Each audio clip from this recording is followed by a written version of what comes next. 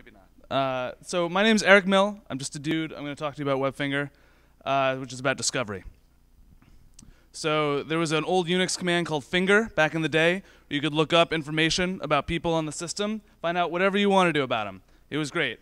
That doesn't really exist right now. At least it's only coming to being for actual email addresses. And the problem here is that OpenID is hard. There's a lot of people love OpenID. We want to see it succeed. The traction is not getting there, and it's hard. Like, there are people who have done really good work trying to make it better graphically, whatever. OpenID Foundation knows it's hard.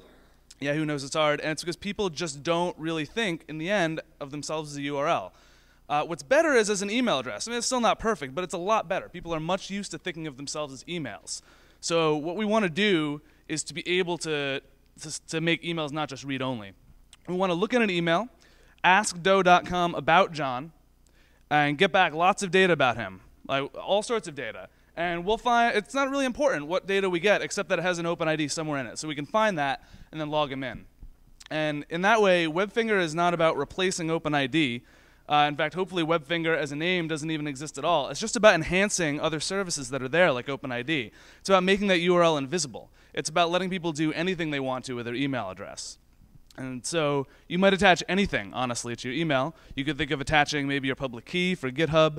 You could think about attaching your avatar, which is something that Gravatar does right now. This is, in a lot of ways, just a generalized form of that. You could attach your social networks, your homepage, whatever.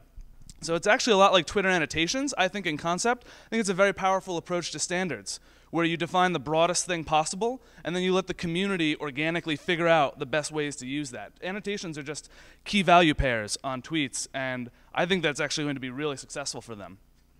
Google and Yahoo actually have already implemented Webfinger, so if you have a Gmail address, you've already had an OpenID for a while that you may or may not have known about, and now you also have Webfinger to connect that to your email.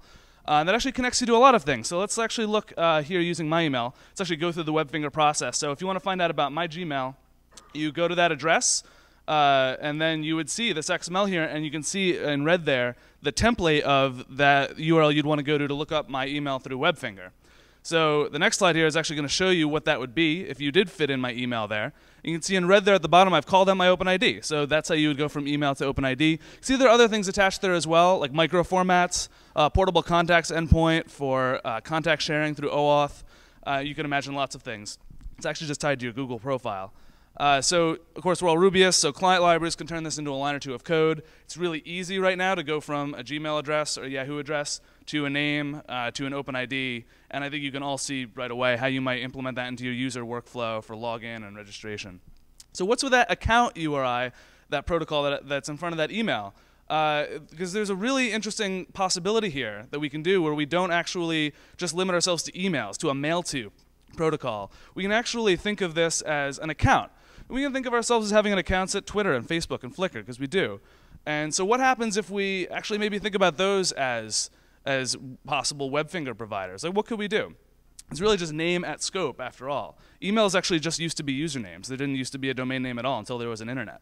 So there was a great talk at Google I/O called Bridging the Islands, where a few people there talked about the whole stack of social web protocols that's coming up that are really exciting. And they did a great demo using Webfinger and Salmon that I can't demo here. I'm going to show you. This is ClickSet. It's an aggregator like Google Buzz that you can also post on. So you can see I've posted and said, hey, it's like an @ reply, but using a fully qualified email-like name. And it's actually looked up my name there on that other service on status.net using Webfinger. And you can log in on status.net, and I can see on my account I've seen that reply that I put in on ClickSet. So we've just done cross-site mentions using Webfinger as a lookup for discovery and Salmon for the actual transport of data between them. Salmon's another great thing I'd love to do a whole Ignite talk on myself. Well, is this going to confuse people? There's a lot of debate right now about whether this will, and I think it won't. For two reasons. I think I'm actually really impressed with how people adapted to @replies and hashtags. So they saw an immediate use, picked it up just fine. I also think in a lot of ways it's a UX problem with autocomplete or whatever. Like, I think that can really make it a lot better. There's OpenID Connect this is like 2 weeks ago. This is not defined at all, but this is a proposal for OpenID built on OAuth 2, which allows emails as identifiers instead of URLs using Webfinger as the lookup just without calling it Webfinger.